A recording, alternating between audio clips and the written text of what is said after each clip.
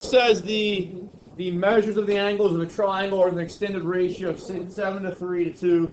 Find the measures of the angle. So I think it's a good idea maybe to draw a picture and allow that picture to maybe provide you insight on what you're supposed to do.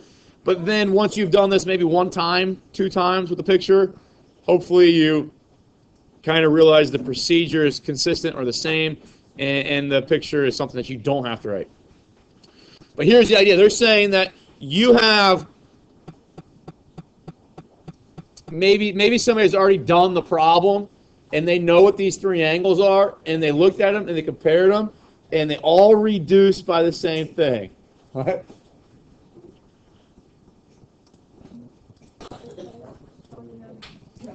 So maybe the angles were, just to make things easy, 20, 60, and 100. Do all those have a common factor in them? So 20, so let me write these down. 20, 60, 100, right? Those would all kind of go down to at least 2, 6, 10, but then they would go even further to 1, 3, 5, right? So if those were the 3 angles, this ratio provided would be 1, 3, 5, right? Okay. So obviously we know that those are not the answers for this, but that's kind of the idea that we want to go through and think about. If we understand that relationship, we are now starting at this line here and trying to work our way back up to that. Okay, so we're starting with the reduced version and trying to unreduce it. Well, if we think about what the reduced version is, we've divided everything by some number, right? If I divide something out, what is the opposite or the inverse of division? Multiplication. So to undo the division that's happened, the reduction that's happened to get me to 732, I can actually multiply 732 by that thing that got factored out, right? So we factored out, if I look at that, we factored out, what, a 10 out of each of those? And then actually we factored 20 out of each of them, right? Okay, so a 10 and then a 2. So if I start with the 1, 3, 5, and I amplify the 1 by 20, I get the 20. If I amplify the 3 by 20, I get my 60, right? If I amplify my 5 by 20, I get 100, right? So did I amplify every one of those by the same amount? Yes, and that's what we have to do if we're thinking about how the reduction happens. When you reduce fractions or ratios, it's the same amount gets taken out each time, out of each part. So if I've got 732, they've been reduced by something. Let's unreduce them by something. Now, we don't know what that something is, so I'm going to call it x. We'll call that x, and I'll put that x back into the 3, and I'll put that x back into the 2, right? Okay? So the idea here then is if I look at these as a ratio, is the x a common factor out of all of them? Can I take that x out and still get 732? Okay, so that's kind of verification that I do have the ability to do this. This is okay, all right? But the x has to be the same, okay, in each situation. If x was 1, that would make one angle 7, one of them 3, one of them 2. Is that going to make 3 angles of a triangle? No, because what do they have to add up to? 180, okay? So maybe x is 2, so one of these would be 14, the other would be 6, and the other would be 4, right? Still not 180, correct? Now, my hopes are is that you realize that you don't want to go through and say, okay, well, if x is 1, x is 2, x is 3, and do that trial and error thing, because that's going to be a pain in the butt. And there will be times where you don't try the right numbers, because maybe the answer is a fraction itself, and all you've tried were the integers. Does that make sense? Okay. So the relationship is that represents one of your angles. Add that to your other angle. Add that to your third angle, and they should all 3 total to 180, right? Okay. So how many x's does that give you total? 12x is equal to 180, right? Okay. When I divide that, I get what? 15. So x is 15. So now if x is 15, that means one angle must have been 7 times 15. The other angle must have been 3 times 15. And the other one must have been 2 times 15, right? We see that 15 is constant or common in all those, right? So it's a common factor. It's a GCF that could have been taken out to give me a 7 to 3 to 2 relationship. But if they want the angles, the actual angles of this triangle, what's 7 times 15? 105. 3 times 15, 45. 2 times 15 is 30, right? Do those three things add up to 180? And if we reduce them, if we solve the common factor of 15 and then divide every one of those by 15, we get 7, 3, and 2. Is that okay? Now, obviously, my hope is that when you see a question that asks you like an extended ratio like this, at 7, 3, 2, that's the approach that you're going to use. So my hopes are is that you don't every single time work through that type of question, that deliberate, spend that much time on. Does that make sense? They're all very similar. You're going to see there were some with like side lengths of rectangles and stuff like that, and asking about areas. And let's see if did anybody have any trouble with those. What about this one? Is this one talking about a triangle?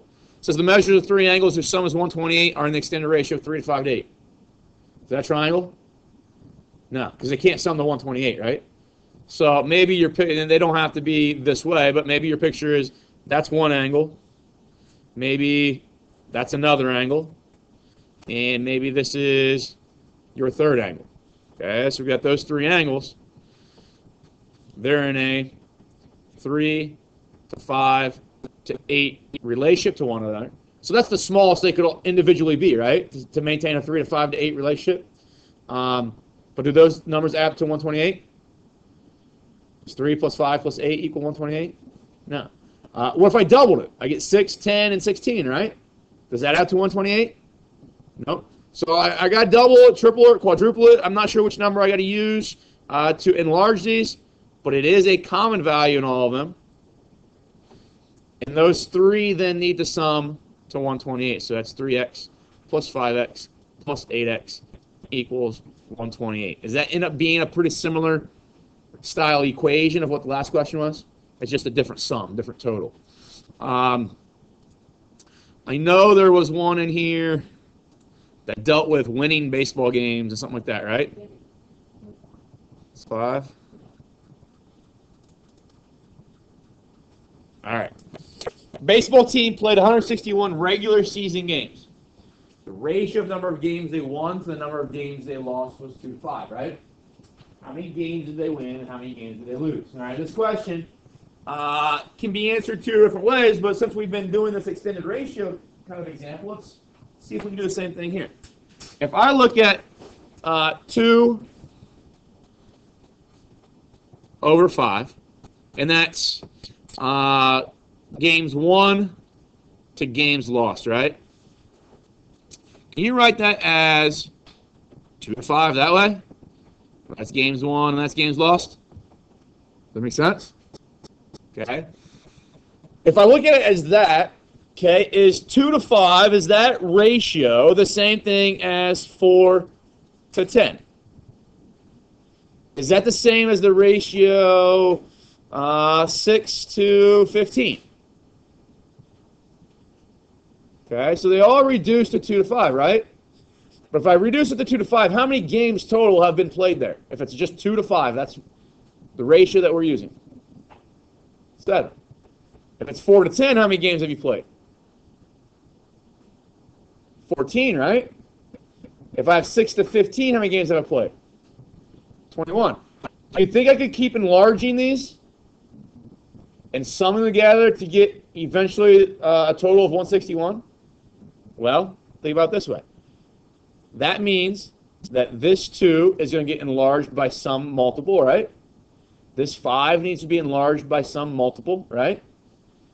So would you agree that that multiple needs to be the same in both cases? And if I add the games that I've won to the games that I've lost, shouldn't that equate to the number of games that I've played? An extended ratio in this question like this, an extended ratio could be, they incorporate maybe ties into it as well. So you can see that you would have 3 parts. But this is just wins and losses. So does that give me 7x is equal to 161, right? X then ends up being 23. So x is the number that we need to enlarge those 2 numbers by. That gave us 2 to 5. So if I kept doing this procedure, eventually I would get to a number of wins that would be 46, because that's 2 times the 23, and a number of wins that would be, or sorry, number of losses that would be 115. If I take 46 plus 115, it gives me 161, and 46 plus 115 adds up to 161, so that's the number of games I've played, right? Does that make sense? Okay. I like doing it that way. That's not the only way you can do it, but I like doing it that way so you can see that's the same question as that triangle question. It's the same question as that three-angle question. But you can do it another way. And this is where you've got to think, though, in regards to the ratios you're set up. We could write a proportion here. Okay? We can say that we've got 2/5. 2/5 is games won to games lost. Okay? I want to determine how many games I've won out of 161. So I want to write another ratio. I want to write another ratio using 161, and I want to talk about wins. So how many wins, just put a W there, how many wins do I get out of 161? Now the thing is, I cannot equate those two things. Because look at these numerators. These numerators are relatable, right? Wins and winses. Wins and winses. Wins and wins, right? Okay, they're relatable. This is wins and losses, okay? But this is wins and total games, right? If this is wins and losses, this needs to be wins and losses, okay? So that's a problem. But this is total games, and if I know out of 2 wins for every 5 losses, does that mean I have 2 wins out of 7 games? Does that make sense? So now this is in a relationship of wins to games. This is wins to games. Can I cross multiply now? I get 7x. Cross multiply those, 7x. Cross multiply those. 332. Is that right? Is that 332 or 322? 322.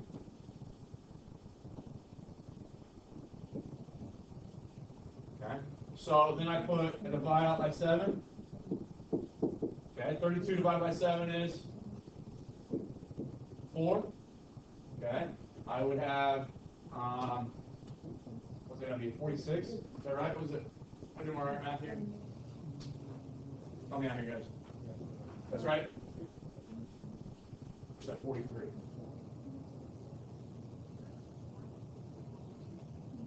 Yeah, 46. Yeah. So, and 46, that was the same number came up with the last approach, right? The 2x plus 5x equals 161. Okay. So I get 46. Now x represents games won, right? So if I've played 161 games and I've won 46 of them, can I subtract those and find out how many I've lost? Okay. So that's something we can do, but what a lot of people want to do is they just want to take 2/5 equals x over 161, and you can't do that because this is wins to losses, and this is wins to total games played. This needs to be wins to losses, or this needs to be wins to games. Is that all right? Okay. Just something to think about. 2 different ways, 2 different approaches to that question.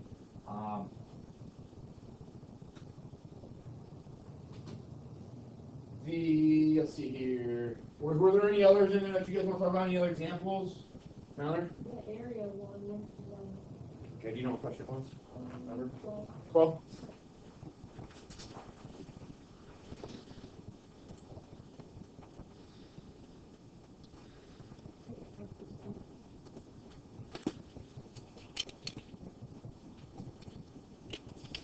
All right, so we did the sum of angles, right? And I'm not sure, I know there was a class that we missed an example in the notes. I just ran out of time. There was one with like perimeter of triangle sides in the PowerPoint. There are these kind of overall governing concepts that are guiding these questions, right? One concept is that there's 180 degrees in 3 angles of a triangle. One concept is maybe perimeter is I add up all the sides. One concept is that we had triangles at 1.8. Okay. This governing concept here is area, right? How do you find area?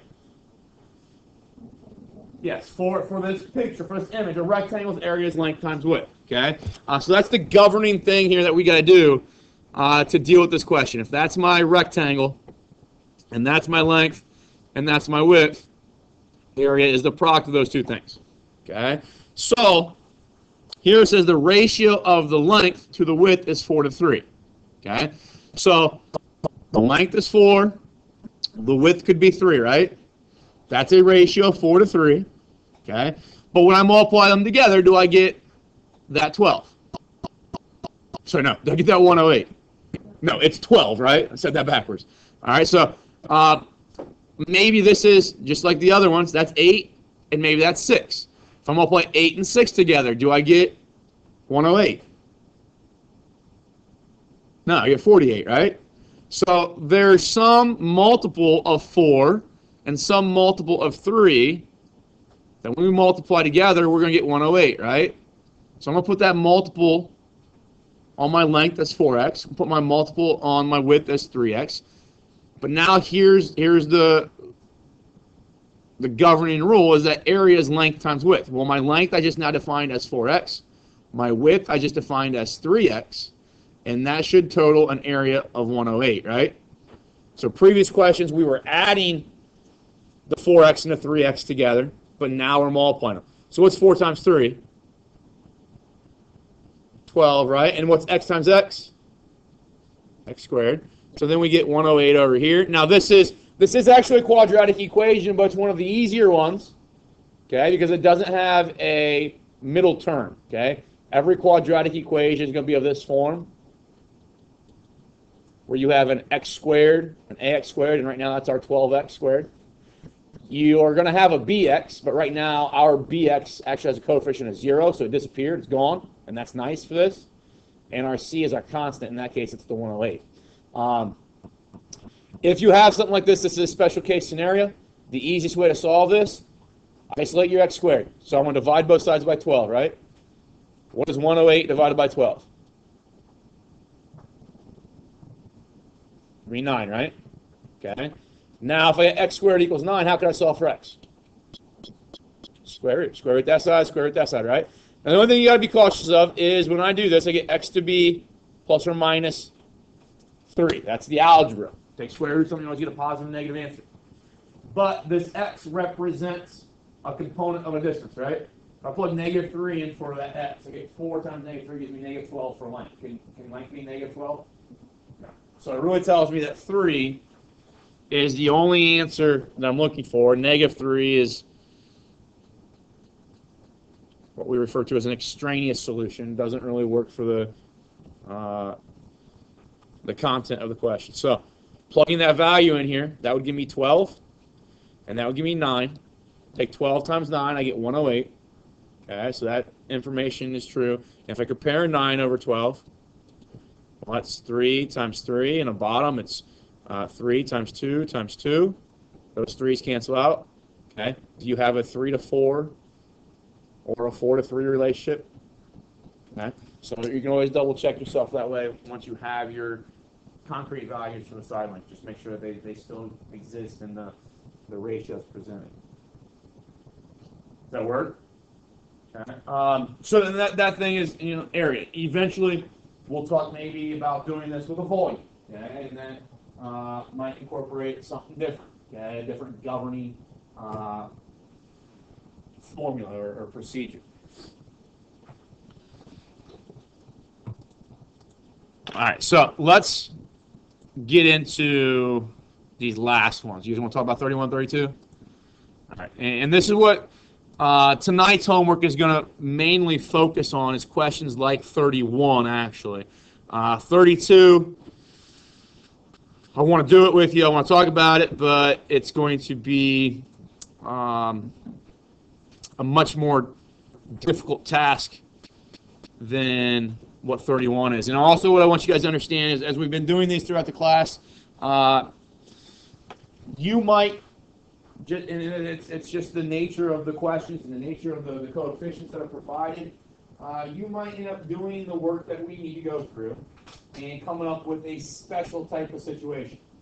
Okay, and that's the thing about factoring. Remember in factoring last year, Mrs. Cole's class, you would learn some factoring, or Mr. McCoy's, Mr. Hurl's class, you would learn some factoring rules of just basically the most general type of quadratic equation. And then you would start seeing maybe some specific special cases. It's the way our stuff kind of works out, and then the way we start with coefficients and ratios in this section, you might get that general type of equation most of the time, but every once in a while you might get a special case, and we have to know how do we address these special cases. For instance, when we looked at, I got rid of it.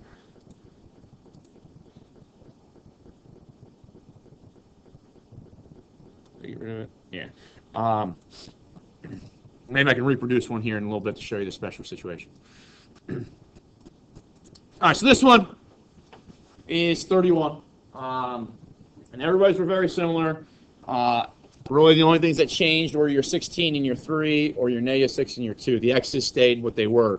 Everybody had a 1x here and a 1x here. So what we like to do is to solve this thing is we use cross products, right? So 16 times 3 gives you 48. Then you're going to do the cross products of your extremes. Now I'm going to be deliberate. I'm going to write a lot of this stuff down so we don't lose anybody. We get x minus 6 and x plus 2. And if you're able to write that, you are a fabulous, wonderful, awesome geometry student. Because that's what we learned yesterday, right? And the day before is that the cross products, or the product of the extreme is equal to the product of the means. That's all you got to do, okay? But now to tell everybody that we've actually got that, we have to go through the algebra, right? So here's the algebra. When you see algebra like this, when you see x minus 6 times x plus 2, what process do you go through here? You distribute. Good, okay? And how many times are you going to distribute? Twice. You're going to distribute this thing to this stuff, right? And if I do that, x times this stuff would give me, x times x gives me x squared, right? And x times 2 gives me 2x. And what I just did there is I multiplied the first things together, x and x, and I multiplied the outside things together, right? So when you do f and o, you're distributing that thing to both parts over there, right? Now, like Jay said, we distribute twice. Now we're going to distribute the -6 to that and to that. When I multiply -6 times x, you get -6x, right? Take -6 times 2, I get -12. Did I just multiply the inside terms and then the last terms? Does that make sense? That's foiling. And foiling, what I want you guys to understand, because it's important later on in your algebra courses, foiling is just a repetitive process of distributing. You take the first binomial, you take x, and you multiply it by everything else in the second binomial. Okay? Then you take the next term, -6, you multiply it by everything else in the second term, or second binomial. Okay? And that's useful when you get to bigger things, right? There's kind of a side note here. If I have like x minus 6 times x squared plus 2x minus 3. There is no longer just an f. There's first times first and last times last. But there's a lot more stuff in regards to outside and inside, right? But what we do is we take this x and multiply it by everything over here. Then we take this 6, we multiply it by everything over there. And you distribute it twice. Does that make sense? Okay, so that's something that you guys are going to do a lot of later on in other algebra courses. And we also still have this equation equal to 48 over here. This expression equal to 48. Doing a little preliminary work here, we get x squared, I combine my like terms, I get -4x minus 12, and there's a 48 here, right? And hopefully you guys recognized at this stage right there, you get that power of 2, and it carries on through here. You get power of 2. When you see powers of 2, what is the word that we should always think about? Factor. We should always factor. And when we factor, we want to set things equal to what number? 0. We want to get things equal to 0. It's going to allow us to use what eventually we call the zero proc property, which is really nice for us. So I want to get this number here to be 0. So subtract 48 from both sides. That 48 needs to be removed from the 12, right? From the negative 12. So we get x squared minus 4x, and that's going to give me minus 60. Is that all right?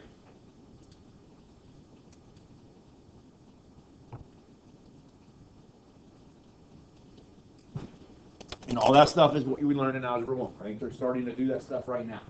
Okay? And everything that we do beyond this is still Algebra 1. Okay? And I say that not to hurt feelings of people that don't know how to do this yet, but to open your eyes on how important this class is for next year's class. Does that make sense? Because if you're a person that said, well, I relaxed in Algebra 1 because I thought maybe that was only impacting Algebra 1, and I could start fresh from scratch in geometry. That's not happening, right? Okay, so my hopes are that you realize that when Algebra 2 starts, you're not starting from scratch. There's a lot of geometry and a lot of Algebra 1 in there. When you go to college algebra, there's a lot of Algebra 1, Algebra 2, geometry, okay? Same thing with the integrated course, if that's the avenue you guys want to go at some point. There's a lot of preliminary work that you have to go through. That's why the courses are set up in the way they are. Never starting from scratch in a math course in high school. Okay.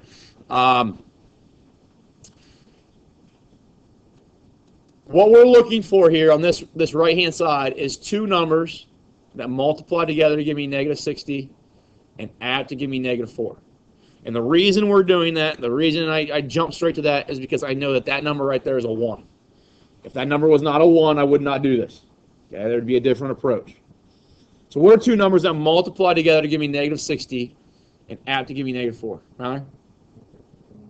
Negative 10 and 6. So what we do is we rewrite this as x minus that 10, which is the negative 10 you gave me, and then x, and then plus that 6. And that 1 right there, that 1 out in front of the x squared, is what allows that there and that there to be the same term. It allows them both to be 1x. Because what we are doing factoring, think about it, you've heard me say this before, factoring is a fancy word for what operation? Adding, subtracting, multiplying, or dividing. Factoring is a fancy word for division. Okay? Think about if I gave you a number like 60, and I asked you to factor of it, you told me 6 and 10, right? Well, how did I get that one? I took 60 divided by 6, and it gave me that one, right? So we're dividing. So what happens here is that when we factored this, this was a product, like maybe this 60. And now we broke it down to 2 things that I know are going to multiply together to give me that product. Well, if I multiply these together, using the FOILing technique, x times x gives me x squared, negative 10 times x gives me negative 10x, x times 6 gives me positive 6x. Add those together, I get my negative 4x. Last times last gives me my negative 60. Does that make sense? Okay. The reason we do this is because now it rewrites this blue expression as this red expression down here, but it's nice because now it's a product of 2 objects. And a product of 2 objects gives me 0. It means one of those objects, x minus 10, had to be 0, or x plus 6 had to be 0. And now I get this one say x is equal to 10, and this one say x is equal to negative 6. Those are not numbers that are easily garnered or being able to take out of that blue expression, that blue equation, written in the form that the blue equation is written. Does that make sense? Okay, but it's really easy once we write it in the red expression to pull those out. Okay, so what that means to me is those are the values of x that make that proportion true. Okay, so if I plug in 10 up here, what's 10 minus 6? 4, so I get 4/16. Over here, I get 3, and what's 10 again would be 12, right? What's 4 times 12? 48. What's 16 times 3? 48. So 10 is an answer. Now we'll try negative 6. What's negative 6 minus 6? Negative 12. So you get negative 12 over 16, right? And then up here I get 3. Now negative 6 plus 2 would give me negative 4. What's 16 times 3? 48. What's negative 12 times negative 4? 48. Okay? So again, that's true. That works. You always got to check these, though. When you get two answers, you always got to check both of them, because sometimes they both don't work.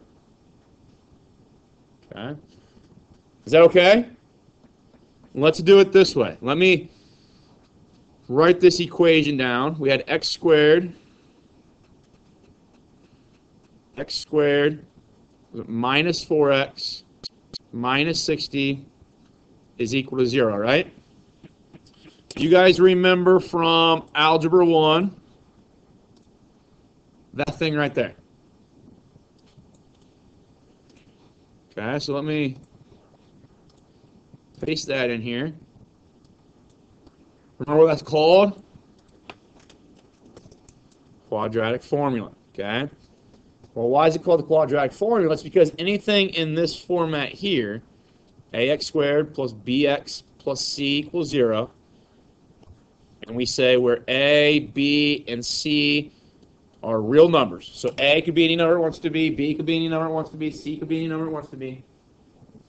It's in the format of a quadratic equation. So quadratic formula is going to factor any quadratic equation if we know how to pluck out what a, b, and c are.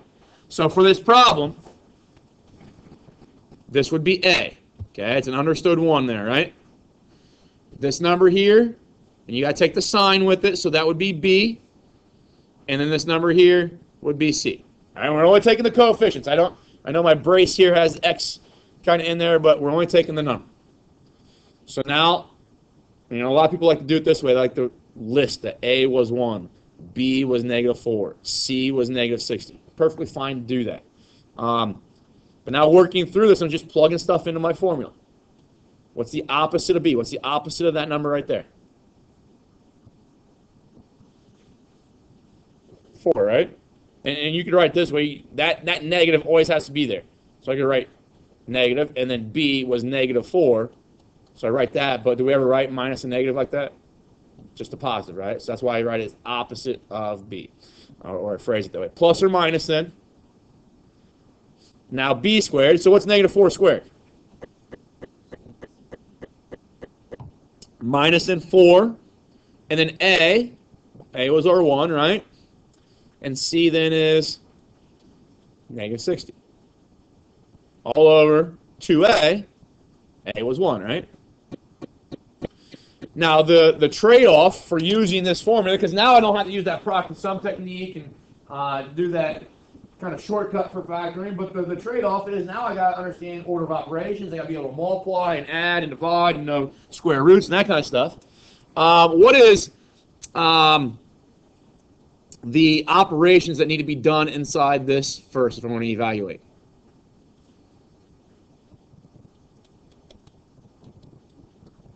PEMDAS needs to be done, right? That's what I mean by evaluating. So which comes first? Adding, subtracting, or multiplying and dividing? Multiplying. So I need to do this negative 4 times 1 times negative 60. Well, what's negative 4 times negative 60? 240. Okay? So right now I get 4 plus or minus. It gives me 16 plus 240, right? All over 2. But what's 16 plus 240? 256. Okay, so we have to evaluate and figure out what that number under the radical is. 256, anybody know what kind of number that is? It is a perfect square. What is the square root of 256?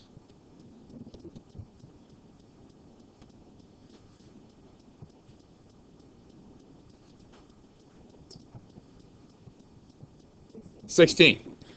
I just can't hear you guys. So we have 16. All right, so at this stage, now we kind of deal with what the plus or minus means. It means I have 4 plus 16 divided by 2, or I have 4 minus 16 divided by 2. It means really I've got two answers here, two solutions. What's 4 plus 16? 20. What's 20 divided by 2? 10.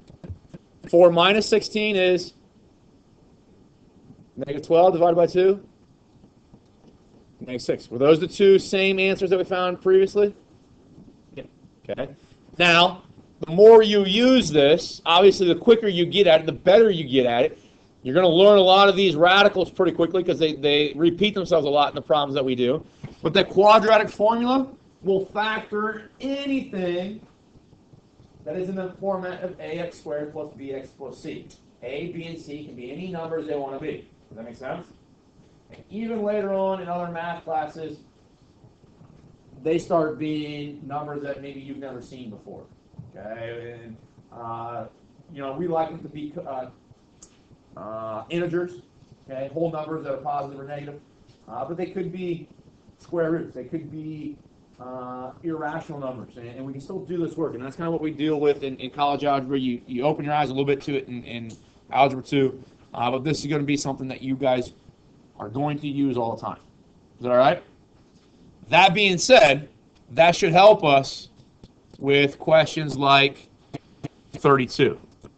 Okay, now I know kind of running short on time here, but I think maybe we can use an example here that has relatively small coefficients, so it shouldn't be too bad.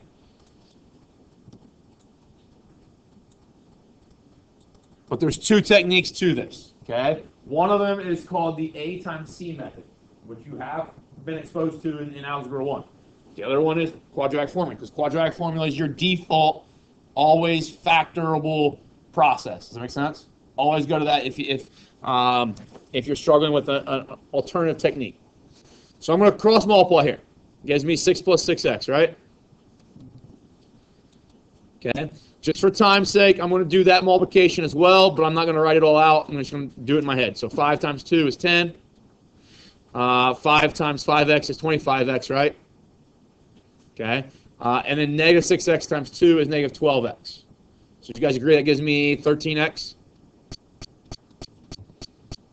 And then last times last would give me negative 30x squared. Okay. So that's that foiling process. Obviously, if you need to be more deliberate with it, please do so. But just to save a little bit of time here, I'm going to write it that way. So I need to get 0 on this side. So I'm going to subtract 6 from this side and subtract it from that side. So it's going to give me a 4 in that spot. I need to move this 6x over. So it's going to subtract here with the 13x. So 13x minus 6x is 7x. And then I've got my negative 30x squared, right? Now, Algebra 1 should have taught you we don't like to write it that way. We should always have this in descending order, meaning that your largest exponent needs to come first. So I'm going to start moving things around. When you move things around on one side of the equal sign, you're using the commutative property of addition, and you have to take the signs with you. So I'm going to move this 30x squared. I got to take the negative with me. I'm going to leave the 7x where it's at in the middle, and this 4 is a positive 4, so it becomes plus 4 over here. Does that make sense, everyone? All right. Now, what was nice about the last question is this number right there was a 1, right? Now it's a negative 30. So the first thing you always do, and you were taught this in Algebra 1, is if that number is 30 or negative 30, can you make it a 1/3 division? Is that a GCF out of every single term up there? And divide every single term and get a whole number by 30? No. Okay? So that stinks. You can also maybe look, well, maybe I can reduce it. Okay? Maybe everything has a 2 that can come out of it. Okay? The 30 has a 2 to come out of it. The 4 does, but the 7 doesn't, right? So there's really no GCF here that's going to make things any easier. These are the numbers we have to get stuck with, we live with. There is one thing I can do, though, that might make things easier. Can I multiply everything by negative 1? What's 0 times negative 1? 0. What's negative 30 times negative 1? 30. What's 7 times negative 1? Negative 7. And 4, negative 4. The reason I do that is because I like this number out here to be positive. You don't have to do it, but I like to be positive. The A times C method, that's A, and that is C. And the A times C method says to multiply those two things together. And now think of two numbers that multiply together to give me negative 120, but add up to give me negative 7.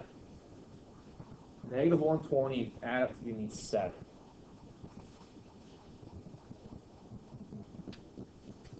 You got any numbers in the top of your head that can do that? 15 and 8 work?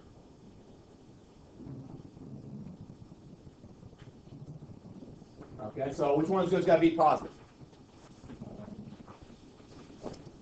The 8, right? So negative 15, positive 8. So this is what we do. We rewrite this entire blue equation. The 30x squared, the a term stays the same. I don't mess around with the negative 4. But now that negative 7x, we rewrite as a sum of those two things. Negative 15x plus 8x. You remember doing a little bit of this last year, maybe? Okay. At this stage, it's called factor by grouping. Okay. So we use the AC method to really generate this thing here. But my hopes are that you realize what we've done is just conveniently taken this number here, this negative 7x, and turned it into a sum of two things. Is that still, if I add those together, does that still give me negative 7x? Yeah. But you have to use this A times C method to do that, because you can't just choose arbitrary values, because there's an infinite number of things that will add together to give me negative 7, right? Okay? These are the two that are going to make this thing kind of work nicely. We're going to then group these two together, and then we'll group these back two together. What can come out, now once you do this, you look at the red terms, and we're going to focus just on the red terms. What is the greatest common factor for those red terms? 15, 15x, right? So when I take 30x squared and divide it by 15x, what do you get?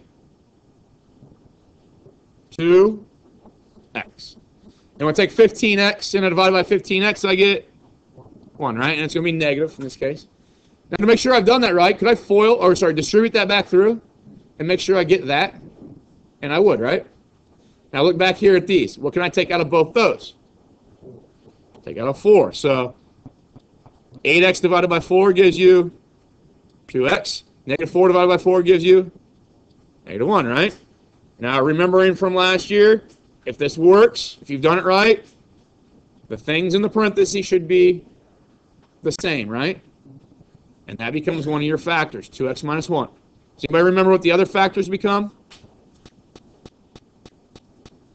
15x plus 4. The things that are on the outside, right?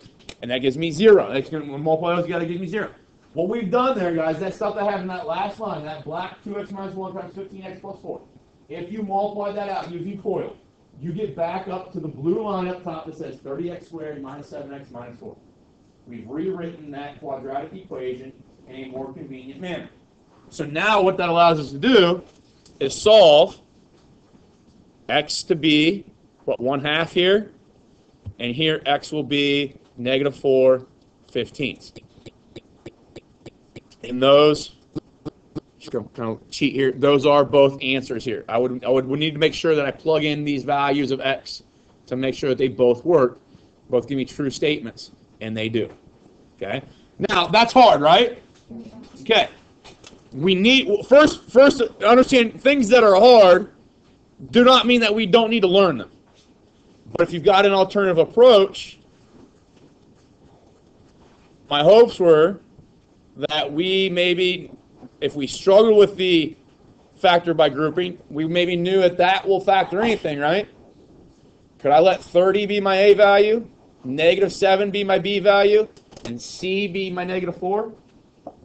Plug those in there, evaluate, and you will end up with 1/2 and negative 4/15. Okay? Now we're running out of time to show that. I will, at the end of the day when you guys leave, I'll go through and plug that in there, and I'll post that, so if you are a person who wants to see that, you can go back and look at that video. Is that all right? Okay. I will...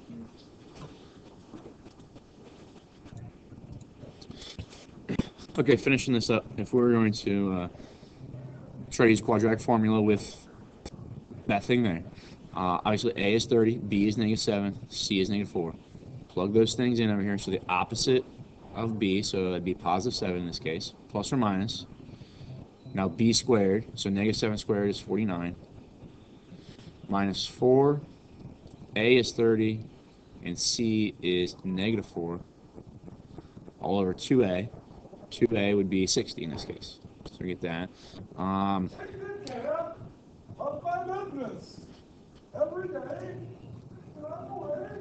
So now, I don't know what that was in the hallway if you'd hear that. We have 7 plus or minus 49 minus 4 times 30 times negative 4. We need to evaluate that. So 4 times 130 is 120. Multiply that then by this 4 here, you should get, 480, okay? And it's going to be positive. So I get now 49 plus 480 all over 60. So now order of operations, you start over again, and I need to do the 49 plus 480. Okay, so 49 plus 480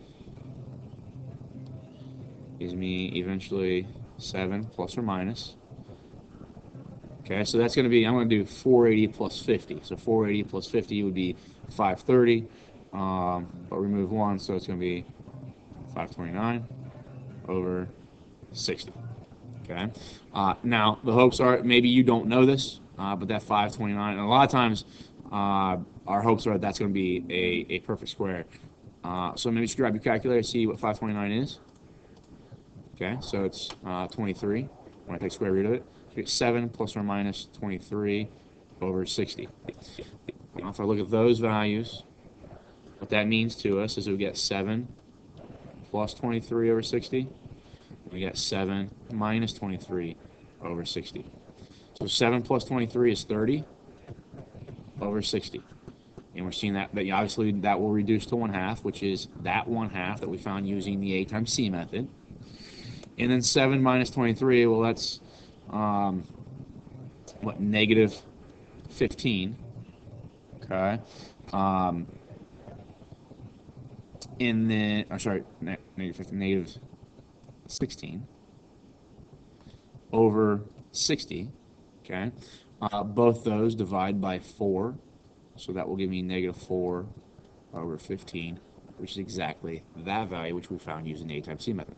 So what I want to show you is, obviously the quadratic formula will always work, okay? But the payoff of using the quadratic formula, something that will always work and that we know will always work, is that we have to obviously know the formula, but 2, we have to be able to do this evaluation here. We need to be able to do PEMDAS, go through my order of operations several times to evaluate and simplify. The contrast to that is if I don't want to use a quadratic formula, then I need to be able to learn or know this process of factoring that incorporates the A times C method and the eventual factor by grouping. The idea is, or thought is, as you progress through Algebra 1, Algebra 2, geometry, these two things become synonymous. You do one, you're doing the other one, okay? Or you understand that this process here is the exact same thing as this quadratic formula. This quadratic formula is the exact same thing as this process because they get me to the same answer. And if we thought about it and worked things out, they're very well aligned, if not the same. But I guess what I'm trying to get at is you need to know how to do both. There will be situations where it is much more beneficial to go this approach here, and then there will be on the contrast other questions that it's much more beneficial to go through this approach. There are times that this does not work over here. This will not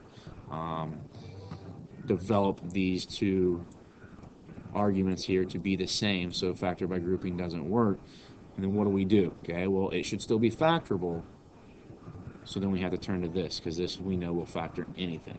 Okay, so hopefully we take that for what it is and heed my, I don't want to say warnings, but heed my advice that the quadratic formula and factoring are going to be things that are very, very informative to you. I think through high school, one of the top 3 things that you will learn and really want to master for high school math and really math beyond that is factoring. Okay, the more proficient you are in that, the easier the upcoming courses are going to be.